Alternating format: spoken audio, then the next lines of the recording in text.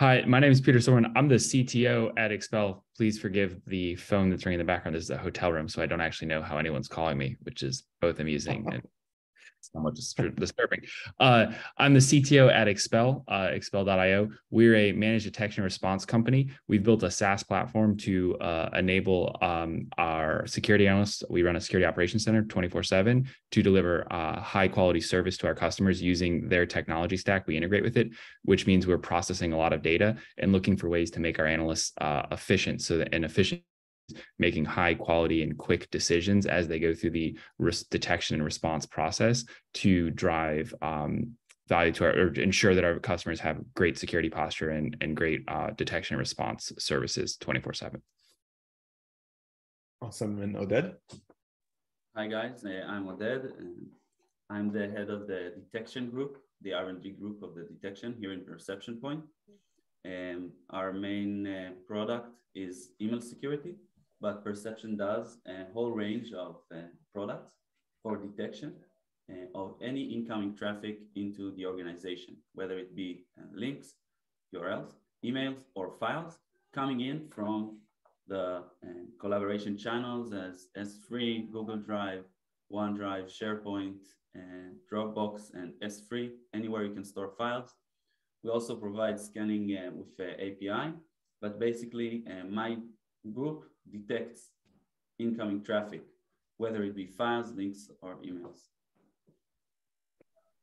Awesome. So what we're going to talk about today is mostly about how AI and machine learning are kind of transforming the field of cybersecurity, both on the threat side and the solution side. And I want to explore with you guys kind of, all the trends and developments in this area.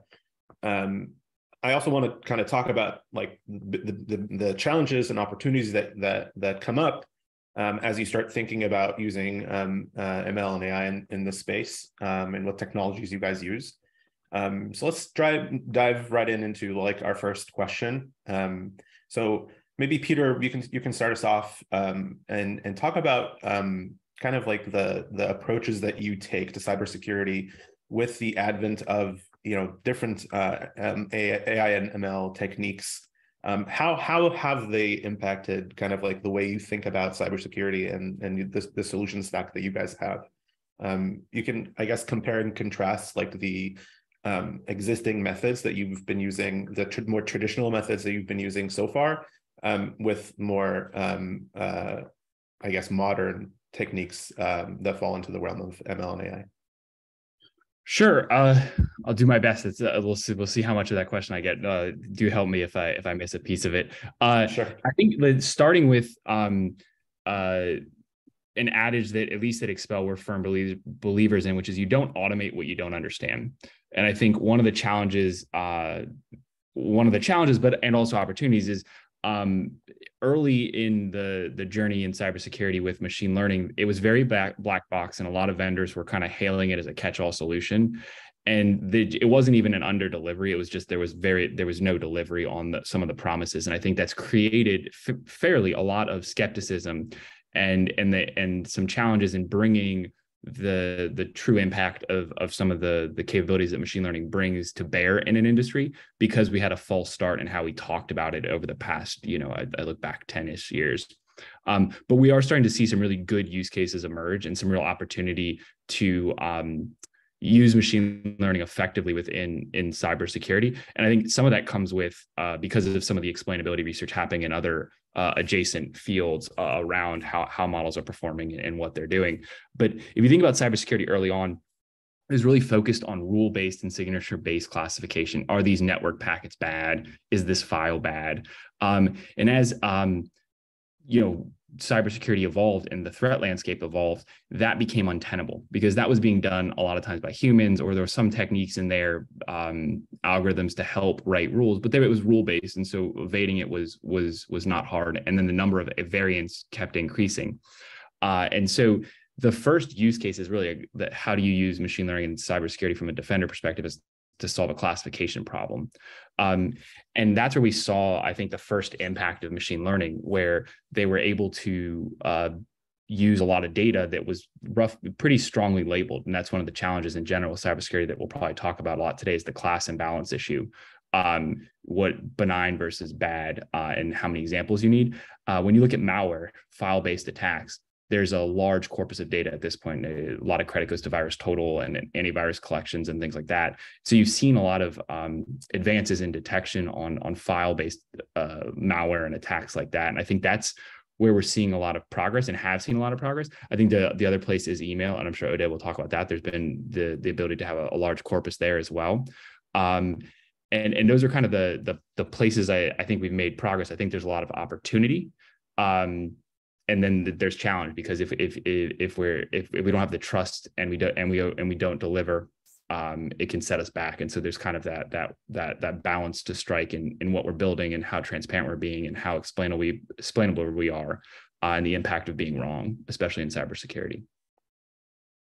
That's interesting. Oded, do you want to take a stab at this? Like, do you want to talk about how your Perception Point kind of like evolved, or thinking about, you know, the differences between traditional methods for detection and contrast that with like approaches that use ML or other AI techniques?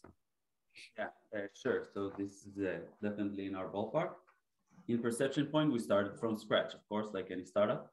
And when you start from scratch, you don't start with machine learning. Basically, we did all the basic algorithms, just like Peter mentioned, you know, signature-based and all sort of simple engines you can think of.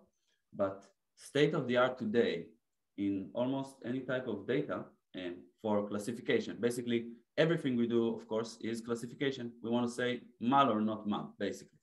We, of course, have many other types of models that tell us classification about the topic of the email or the type of file, you know, any kind of stuff like that. But basically, we do classification, just like Peter said.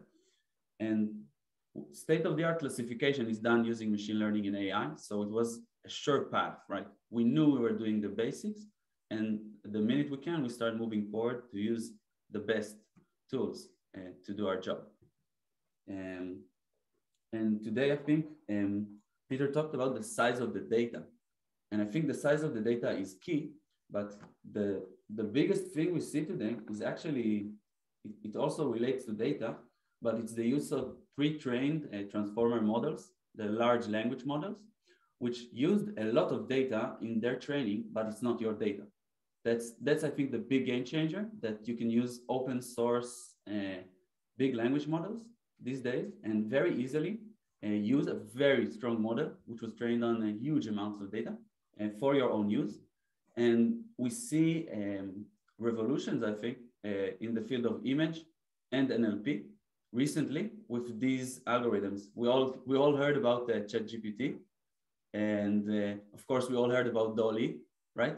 We heard about Stable Diffusion, and all of these technologies of image and text are all based on these huge pre-trained models. This is what gives them the power. And this is the shift we see. But of course, I must also add, you know, machine learning has consistency issues. And by consistency issues, I mean that sometimes it's wrong. And it could be very wrong sometimes. So basically, all of the basic stuff we did, all of the rule-based systems are still intact and still running. And they prevent inconsistencies that can happen with the state-of-the-art algorithms, right? Gotcha. Thank you for that. Peter, do you want to talk about how you use these technologies today at Expel? Yeah, sure. I think a lot of how we think about how we apply it today and how we've applied it today comes down to this kind of rallying cry of what we'd say, like, optimize the human moment.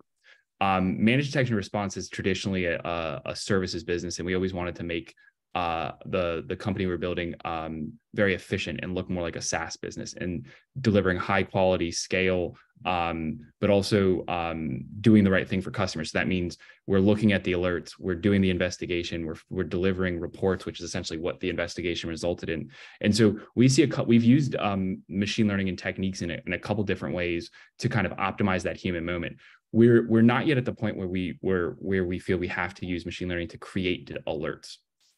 That's because, again, that regex, that like pithy, like, okay, can I solve this with an if statement? Yeah, I can open the aperture some and say, hey, this is weird looking, or we should look at this. And then I can solve the optimization problem. How do I make the humans more efficient? On the alert shows up, what are the steps that a human should take so that they don't have to think about it as much, and they can just focus on some inference on making a judgment. We want them to focus on the judgment and not the steps they have to take to make a judgment. And so we use machine learning to create situational awareness. So for example, you can think about this as similarity. Hey, we have this alert. Where else are we seeing this actively in the customer environment, or historically have we seen in the customer environment? Create some situational awareness. We're 24/7, 365. We've got analysts that take on multiple customers. We don't assign an analyst per customer. So being able to provide that context and say, hey, this is some stuff that's currently going on. You can think about this as almost a similarity problem. What's relevant to the alert that the analyst needs to know to make a good decision? So that's one place we've had a bunch of success. We can also change the priority. We can say, hey, this thing came in and an alert was created, and then use machine learning to say, hey, based on the alert being created, we think this is higher likelihood of an active threat. Change the severity or put it in front of an analyst at a much quicker time cycle so that they're getting after it quickly. We also use various forms of anomaly detection. We use it for quality control as much as we use it for understanding what is or isn't relevant to the analyst. We can look at the decisions that are being made and say, hey, there's a cluster of alerts and a set of decisions that all line up, and we've got one outlier. Hey, we should review that outlier so we can kind of scale the quality control. So a number of different applications we've found successful. And they all kind of go to this, like, how do we optimize this human moment so that they're making a good use of their time, which is for really focusing on the judgments. Nice. You touched on the concept of explainability, and I kind of want to double click on that a little bit. And this is a question for both of you, and maybe Peter, you can start us off, and then Oded, you can follow up on this. So like, Peter, maybe you can explain how explainability comes into play, and kind of like what's the importance of explainability when it comes to detection. And to Oded, in that context, when you use tools like transformers and other other large language models, how can you preserve your ability to explain kind of like why a decision was made, for better or worse? So Peter, could you start us off with that? Sure. There's kind of two ways to think about explainability. There's front of the house and back of the house. So back of the house is going to be like if we deploy a model that's kind of in between our analysts and the data, and something goes wrong, I need to be able to diagnose how that happened and why. And if I can't, it's unlikely that I'm going to take the risk of deploying it. It's that critical, because we have to build trust. And so there's the back of the house, which is there's a set of tooling and observability that we want, and monitoring that's good engineering hygiene. It's just good hygiene that we really want to hold ourselves to when we deploy a model, and understanding that. Also understanding the data we're using, understanding the supply chain risks of data, which I'm sure we'll talk about later, which can go to kind of like some of the risks of building models or using other people's models. So I need to understand all of that. And that's the back of the house. The front of the house, when it comes to explainability, is, an expression that my team's tired of hearing, but it's one that I feel strongly: no floating point numbers in our UI. That's not explainable. A 7 versus a 10 versus an 8.5 doesn't work. And so just thinking about ways to say, okay, well, this is a confidence interval. How would we frame it so a user could come in and have it in an English conversation with the experience? And it's just some basic stuff. Starting there is really useful. I think the challenge is we sometimes end up punching a bunch of output through and not thinking about how others need to use this, or what questions they have, or even asking yourself, why would they trust it, right? And how would we go about explaining? And that's the front of the house. That's that user experience. That's that UI. That's the users interacting with the output of the models. And so those are just a few ways I think about it. I think there's a lot that can be done there. And I think we're just scratching the surface in ways to like make that experience something that builds trust and confidence over time. Awesome. Oded? So the question was, how do we explain the large language models, especially if they were pre-trained? So how we do it is basically we always look at the end result, right? We look if this email is malicious or not. And then since we are working with an embedding space, we can look for similar examples, right? And we can see why this attack or why this specific data point was malicious. We see anything similar to it, and then we can decide if it's right or wrong and how to correct it. So basically, this is mostly how we explain, right? We show more incidents which are similar. This is the abstract, the explanation we give. And of course, you can look at the explanation differently. A lot of times, people want to know which exact parameters affect different classification results. But for us, it's less interesting because looking at specific parameters of such huge spaces is almost useless. So again, just to summarize, we just use the big picture and look at similar stuff to it, and just try to give some statistical information about the similar ones and all kinds of aggregations. But basically, that's how to explain them. Gotcha.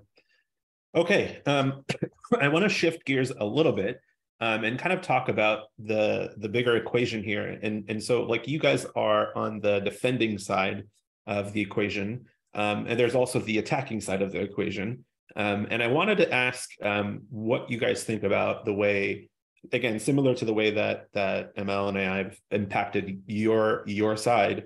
How do you think AI and ML have impacted the attacking side, and kind of like how do you think that you have to kind of evolve and respond to new challenges, and what are those new challenges that you're seeing in this space? Oded, if you want to kick us off with that. Oh, sure. It's a great question, and we see it all the time. So as I said before, language models and any NLP and algorithms which generate text or help create text templates or anything like it are becoming more and more common, right? The same way we use it, it's very simple to use it for malicious purpose. So what we're seeing now is campaigns of emails and websites which were generated by an algorithm, and they're just very good. They're getting very different. As Peter said before, we see great variation in the signatures, and we often call it obfuscation. When you try to hide the real nature of the file, when you try to make it not similar to a file which has the same purpose, trying to evade the detection, and normally we call it obfuscation.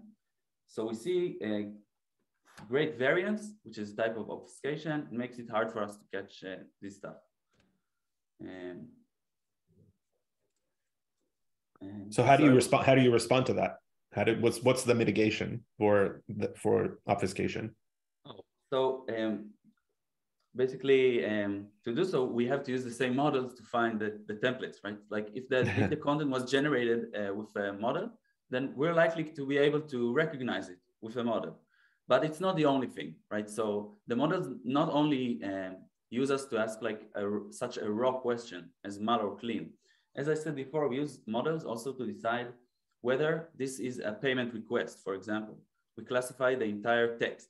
So instead of looking at specific phrases like a regex, like Peter said, instead of using regexes, right, which are very specific for language, for example, in Perception Point, we see over 120 languages of emails, and regex are not good enough for this amount of languages. And also, of course, it's very simple, right? If I can't make enough regexes to cover all the payment requests, basically. Right. So a model, you can just ask, is this text similar to payment content? Just like that, actual like text similarity to these specific phrases, and get a pretty decent classification. So we're using transformer models in many types of our data and on many types of data and on many points of the scan, right? Some of this data gets fed to another model, which already knows, okay, this is a payment request. It was made by a low reputation sender. This is a trigger sign, right? So we have many types of such models in different layers of our algorithm. So to catch advanced threats, we use the advanced techniques, and hopefully we use them better, but it's a cat and mouse game. We see advances all the time. Right. And that's, of course, I only touched text, right? But we see the same thing generating malicious files, like variants of malware, very easily to obfuscate, and various different obfuscation of code, right? Any exploit for Office, for example, a macro code inside an Office file can be obfuscated very easily, and very sophisticated obfuscation you can't find with regexes. You must use more complex techniques. Gotcha. Peter, do you want to take this on?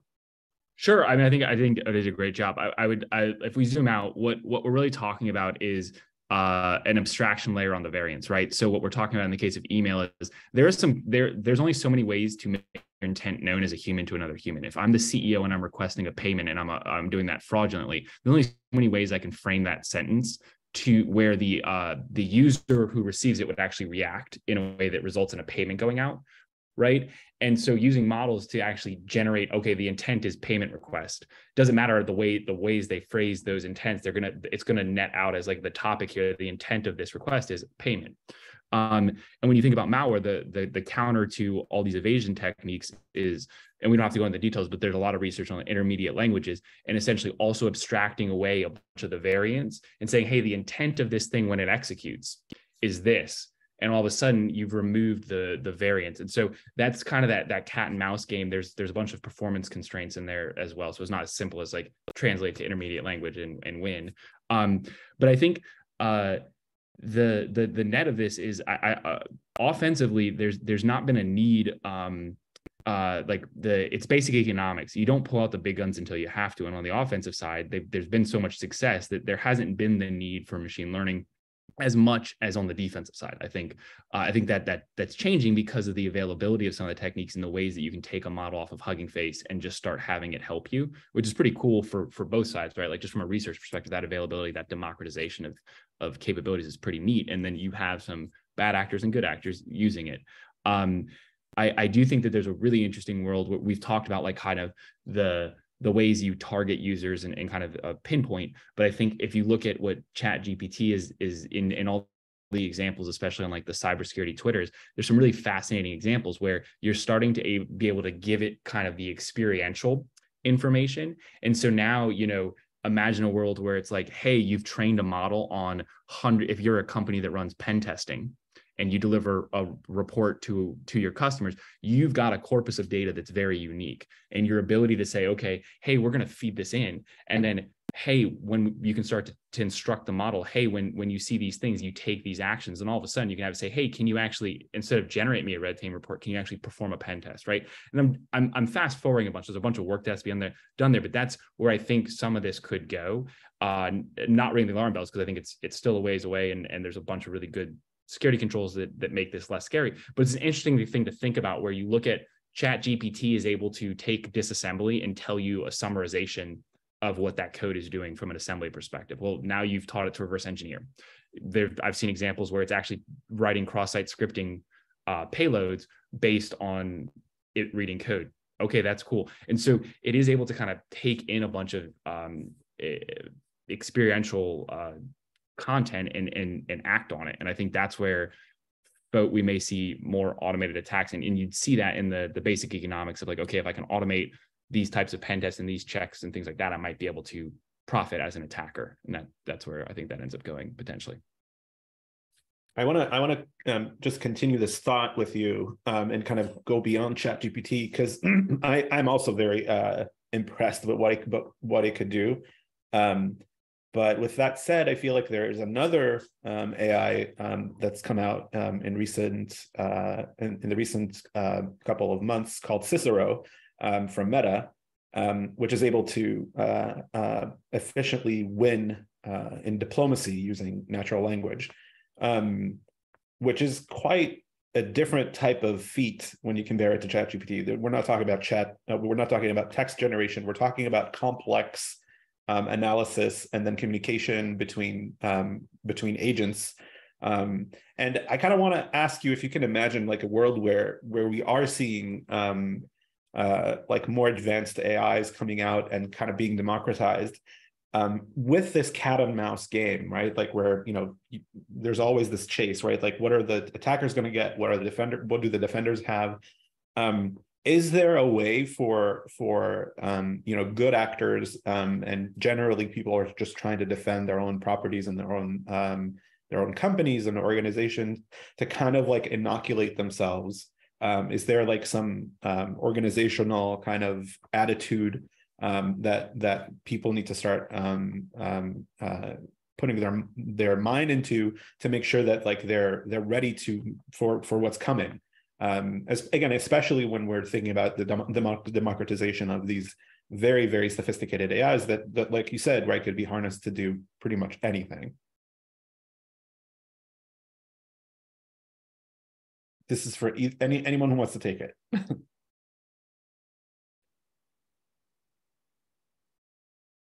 Sorry, it's a lot to unpack in one question. So basically, Cicero is into a whole different topic.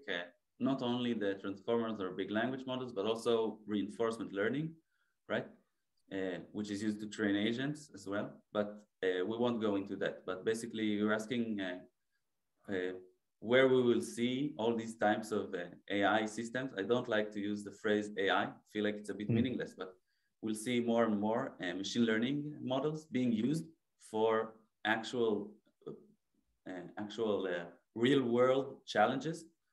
We keep seeing it more and more, and it will make things possible that weren't before, right? We're seeing all these kind of assistants, smart assistants, which you can just talk to or chat to. We see aids, you know, if you look in sensory, all the sensory analysis done by many companies in the area of the mind or any kind of complex signals coming from the human body. We see great advancements all the time, you know. We'll just keep seeing more and more. It's big times, I think. Cool. Yeah, sorry for attacking you with this question there. I just thought we delved deeper into the future. It feels like you thought about it a lot, like at night. I mean, it does. I do think that like that's something that we need to start thinking about. You know, like you want to look at where the puck's going, right? Like, so ChatGPT is awesome, but there's going to be other things that we need to start thinking about as an industry. So there's a question from one of our listeners. Which algorithms other than transformers are you seeing being relevant to cybersecurity? As again, one of them, and can you share some experience? Sure, I can take that. So of course, we use many different machine learning models. Basically, we use transformers to create embeddings of our data. Once you create the embeddings, you have a numeric vector representing the data. And then comes a second phase where you must use this embedding, right? So to use this embedding, we use a classifier, right? So we use both transformers and classifiers all the time.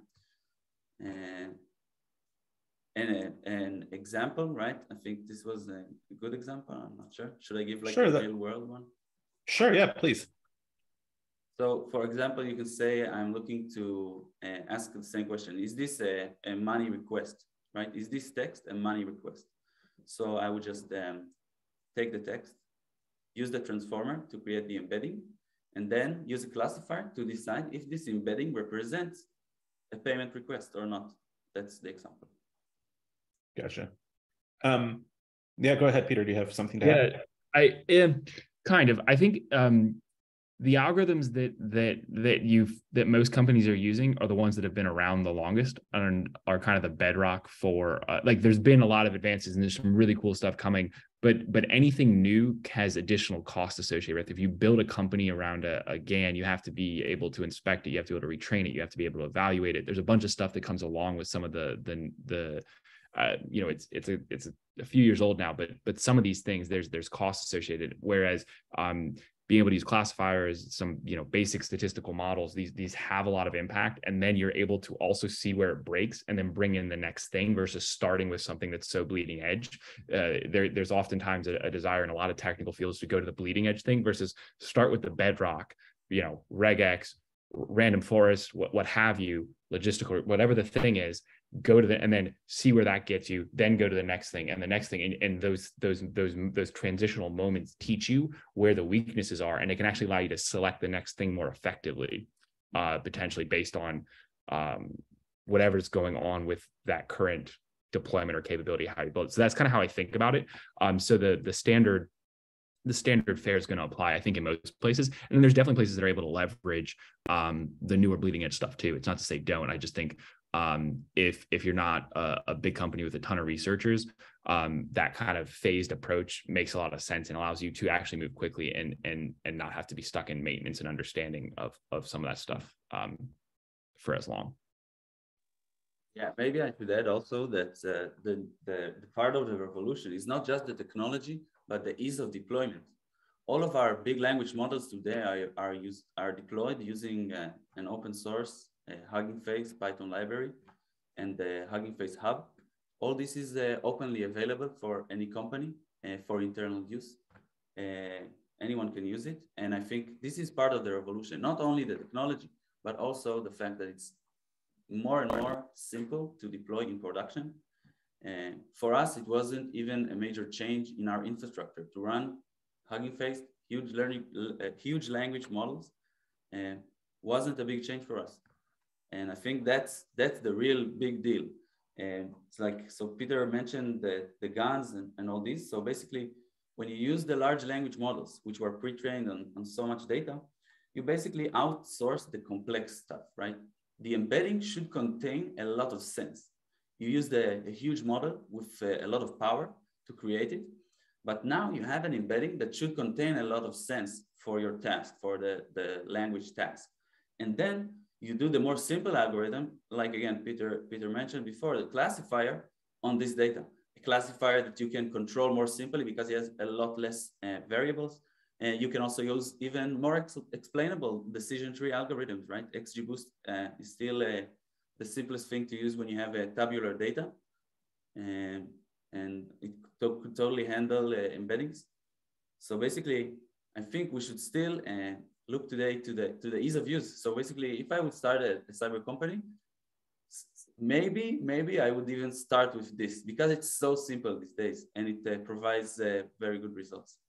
So easy to yeah. Do you do any fine tuning on these models once you have them? So of course, like they're off the shelf, right? But we all know that there has to be some, some customization, at least again in specialized fields to like kind of get exactly what you need. So if there is a fine tuning process, can you talk about it a little bit and explain how you do it?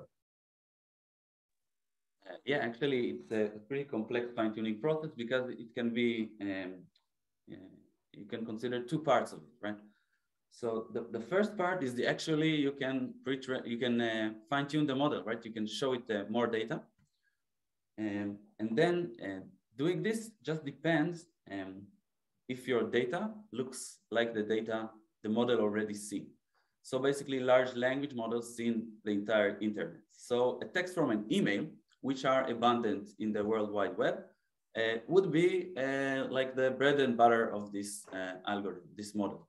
But if I look into more complex text, right? If I look into a script written in Python, right? So maybe today you will also find this in the web, actually. So it might be even good for that, right? But let's take a very customized text, maybe that is not abundant in the internet.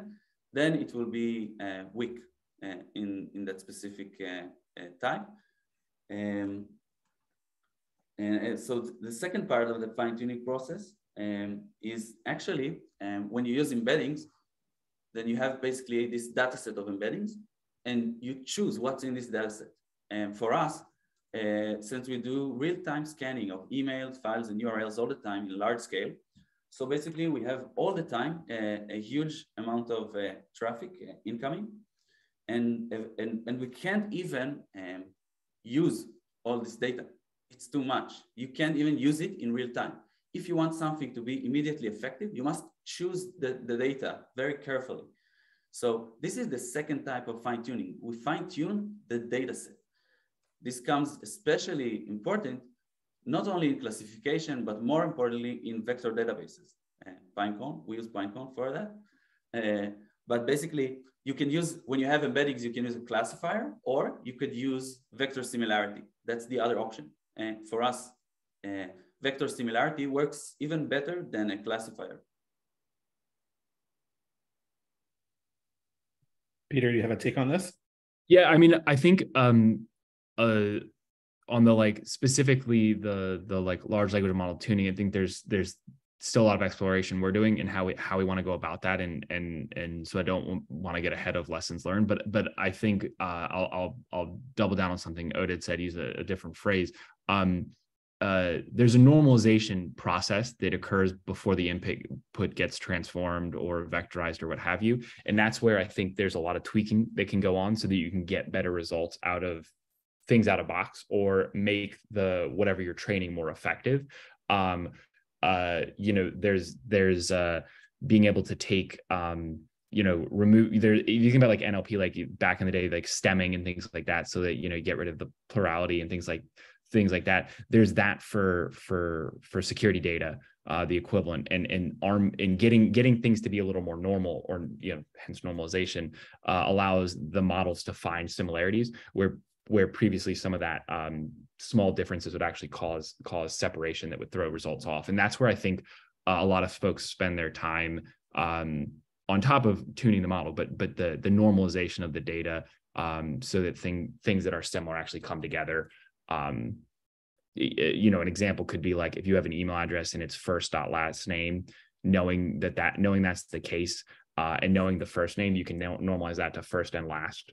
And because you might have variance in the data across different data sources for that user. So basically making so that user is representing consistently throughout your data set, has a pretty big, it can have an impact. Things like that you would, when you saw the data, you'd spot it. It's just stuff like that you end up running into with these data sets.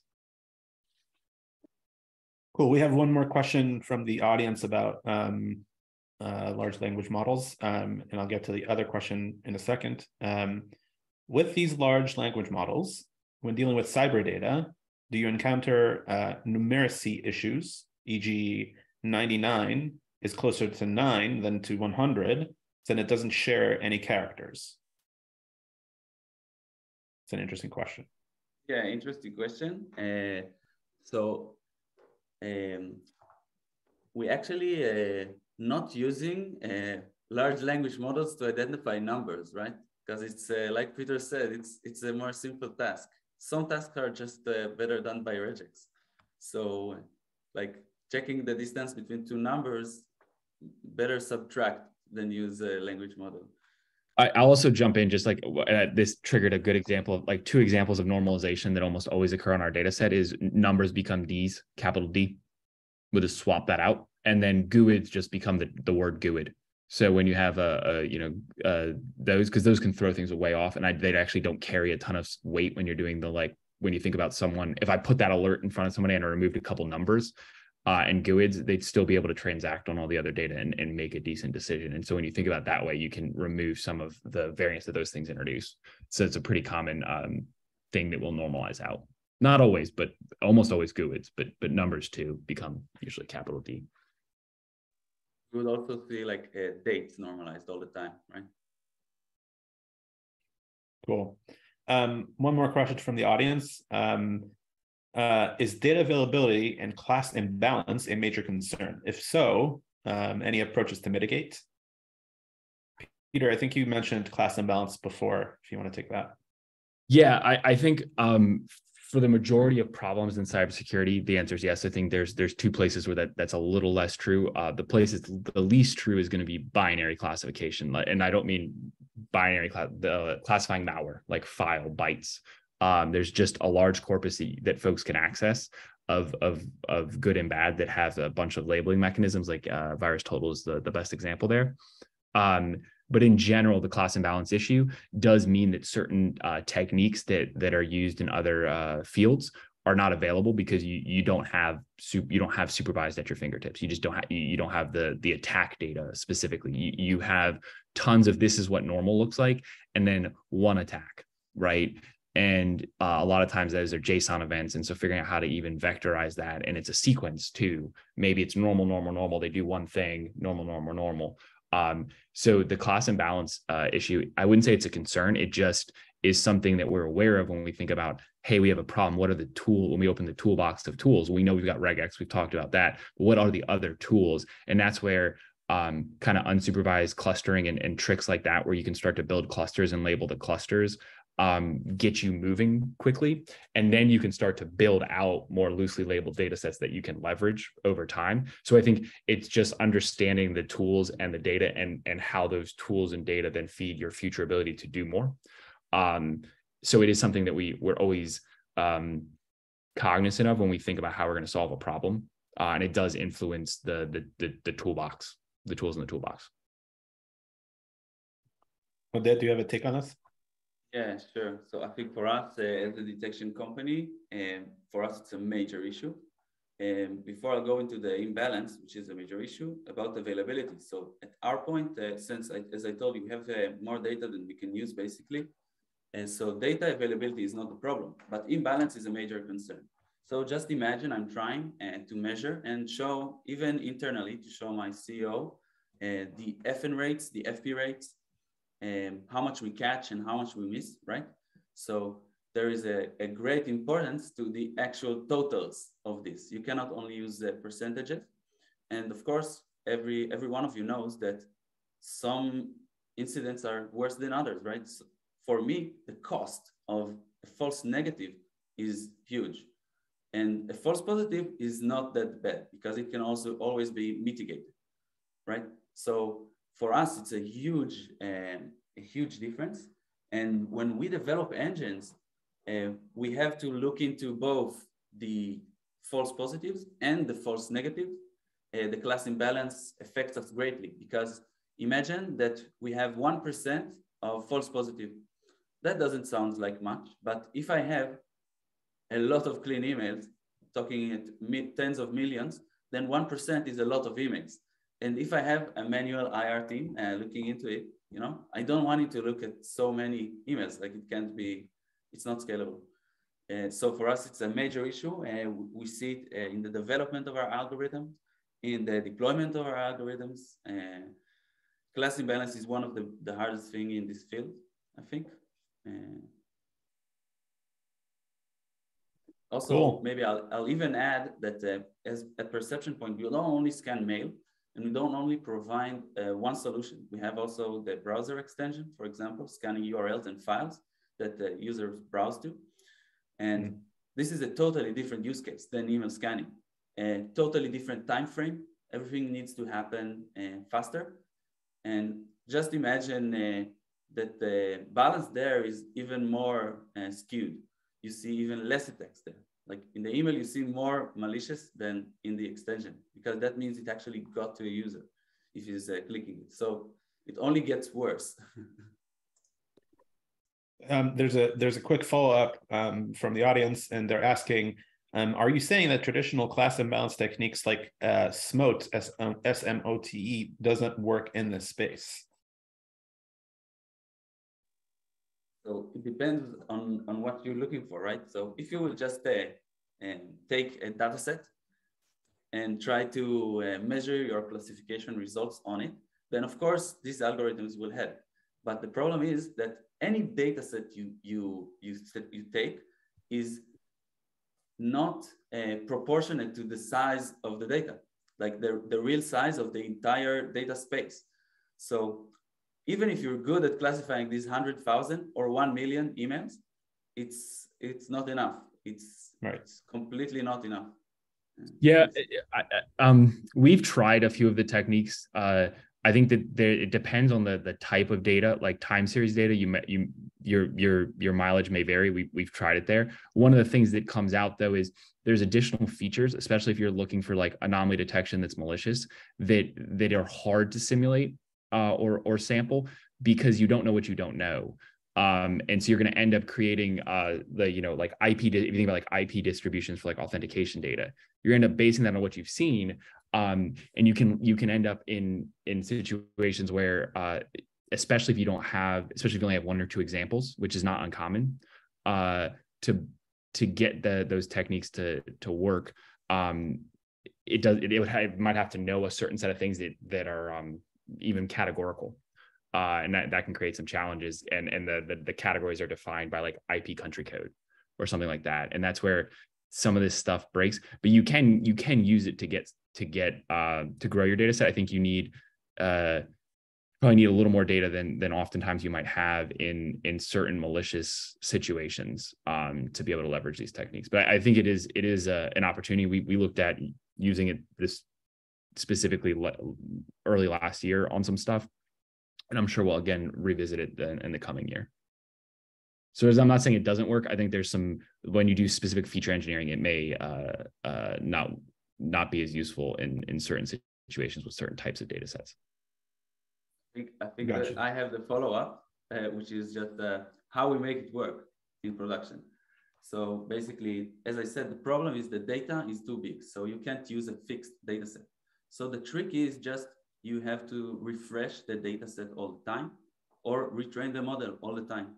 That's a major issue. But if you keep the model current, you keep retraining it on the current data all the time, then it works. That's basically the way to do it in this huge changing field, right? And also, of course, you must not forget that we have pretty good indicators using traditional algorithms. So let's say they don't catch 100%, but we catch a lot of malicious stuff just based on traditional algorithms. So they provide a very solid base for the algorithm, for more advanced algorithms, and taking it from there, finding the other 20% are more advanced algorithms.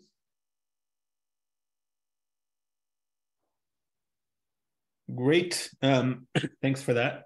I wanted to maybe flip it a little bit around as we were talking about large language models and their efficacy. What do you think are some of the shortcomings or like the challenges that you see with using large language models?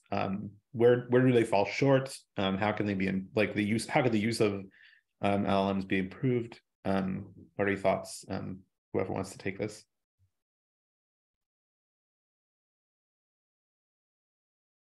I mean, I don't think, like, my perspective is that there's just so much opportunity, and there's been so many advances so quickly that we're gonna continue to stub our toe in places that fall short. But I think the thing that I look at that I'm excited about is the shortcomings. They, in a lot of ways, feel like they're like you're gonna hit it and you can overcome it. You kind of know it where it might be. I think a lot of it has to do with domain specificity. And kind of getting it to understand this domain, this word, and this domain means a specific thing, which is in a lot of cases already solved, but we might run into it. And I think that's where we're going to see I don't even like the word shortcomings, because I think it's just like it's a natural progression that's going to occur, and it'll get overcome as we run into these, and they're almost spots where you can kind of look at it and understand and say, okay, I think this is where we're going to get hit, and actually anticipate that. Those are when I think about and I'm going off of the use cases I think of when I think about applying large language models in the context of managed detection and response operations. There's so much opportunity for generative text, so much opportunity to use it for embeddings. The shortcomings that have me a little worried, I think are ones that can be overcome, and they can be discovered potentially pretty early. I think you have shortcomings in every method, right? And you have to measure them against each other. And in this case, it's just the state of the art. Cool. I think that concludes my questions. I don't think we have a lot of time left to delve into another topic in great depth, but I'll pass it on to Greg to close us up. I just wanted to thank you both, Peter and Oded. This was a fascinating conversation. I learned a lot, and I'm hoping that I can talk to you both in the future and keep learning more. So thank you very much, and to everybody listening. Thank you. I'll echo the thanks from Rory. Just before we go, Peter and Oded, do you want to leave anything for the listeners? Articles, job openings, basically, what do you want to plug? We're always hiring, so expel.io or expel.com both work. There's a careers page, and we've got blogs on a bunch of the stuff we've done. Some we talked publicly about what we've done with Pinecone and what we built, and also quality control and how we measure efficacy using statistical models like time series analysis and things like that. And so if anyone's interested in how these apply in security, I think our blog, which is just expel.io/blog, is a great place to check out. And I can send Greg the links to share out. Yeah, I have nothing special to plug in, guys. Feel free to reach in and ask me anything in LinkedIn. Basically, had a good time. Thanks. All right. Thanks very much to you both. And thanks for everyone for listening. Take care. Thanks, everybody. Bye. Bye.